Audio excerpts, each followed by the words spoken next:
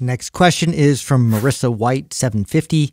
Can you please explain insulin resistance? You know, this is a big issue in modern societies. This contributes to obesity, inflammation, heart disease, cognitive decline, Alzheimer's, dementia.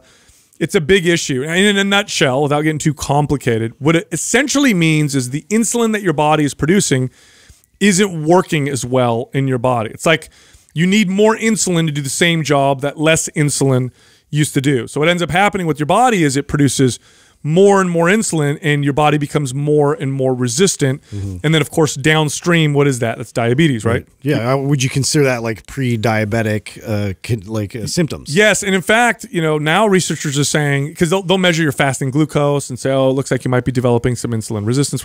Now researchers are saying it starts way earlier than they thought, or it can even start as a kid.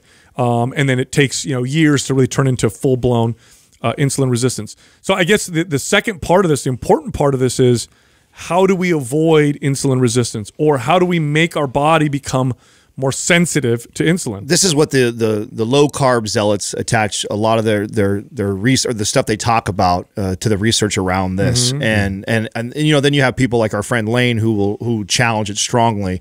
And I agree with Lane when he challenges this. The only thing I don't like is I think it's a bad message to present to people, because this is where eating so much carbohydrates, and I think as a whole, our society does that so much that it could lead to this path. And so I know he tries to debunk a lot of the material that the low carb zealots use about insulin resistance. But at the same time, too, I think their intentions to try and get people to eat less sugar and to reduce their carbohydrate intake is an overall good message. It is, but it's really, okay, so you can develop insulin resistance on a low-carb diet. There's connections between insulin resistance. Although it's a lot less likely. It is, but my point is they've shown insulin resistance developing with a high-fat diet. Now, here's the thing that they all have in common. High calories, right? Yep. You eat a lot of carbs, a lot of sugar, and your calories are always high.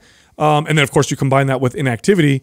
Now the risk goes up. Here's the biggest risk. The biggest risk is lack of muscle. In fact, building muscle, regardless of body weight, so you can even be obese, building muscle is one of the best, most effective things you can do.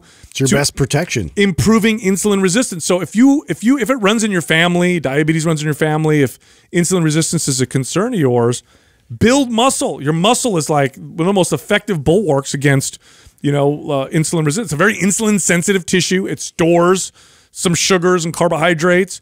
When you work out, it increases your insulin sensitivity. Well, isn't this directly connected to the amount of time that the body takes to take a carbohydrate and convert it into sugar, right? Part of it.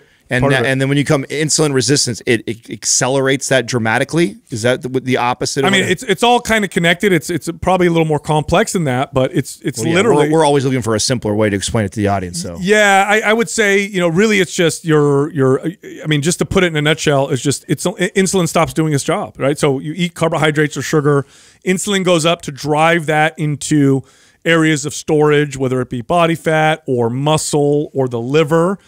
And so if you have more muscle, you have more place to store it. That's part of it, right? And then, of course, muscle itself just on its own increases insulin sensitivity. It's by far the best thing you could do. In fact, when they put men on, and I know this from talking to certain doctors, when they put men on testosterone replacement therapy, because when a man has low testosterone, he loses muscle, and when they raise his testosterone, he tends to add muscle, regardless if he's working out or not, right? Because it's a hormone driver.